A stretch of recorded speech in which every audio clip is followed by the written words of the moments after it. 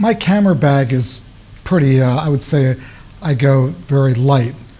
I have a very minimal approach to my photography. My camera bag pretty much consists of two bodies and 2 or 3 lenses. The extra body is just in case I have a problem with the first body, which rarely happens, but you have to always have a backup. And I have a couple zooms, maybe 2 24 to 70, maybe a 24 to 120, and I might have one prime lens, a 85 or 135. I've been photographing with Nikon cameras for maybe more than 30 years. And the most important part of a camera system is reliability. Can you count on the camera? Does it perform? And Nikon cameras have always performed brilliantly for me. Well, I think the Nikon D810 probably is the best camera I've ever used. It's simple, very sharp, beautiful pictures, good color. So it's the only thing I can say is it's just an amazing camera and really the best camera I've ever used. I would even include medium format in that statement. Well, some of the places that I have not been to, which I like to go to, is Iran. I think that would be a fascinating place to go. We hear about Iran so much in the news. Madagascar. I've traveled throughout Africa extensively, but I've never been to Madagascar. I thought that would be an interesting place to explore.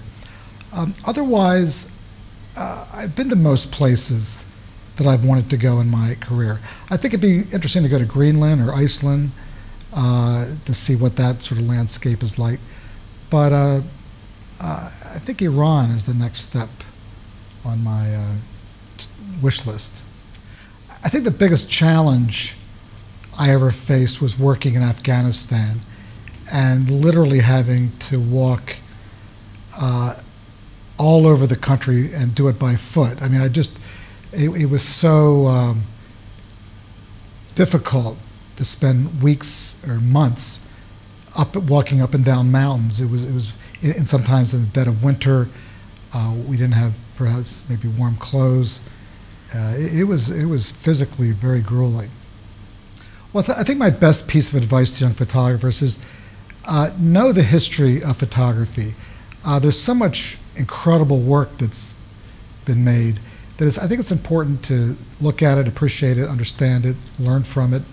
I think if you want to be a photographer, you need to photograph. It sounds like a simple statement, but often photographers, young photographers, maybe shoot sporadically or once a week or whatever. I think you need to really work perhaps even every day with your camera. And I think the last thing is to be prepared to work really hard. I mean, this is like any other profession.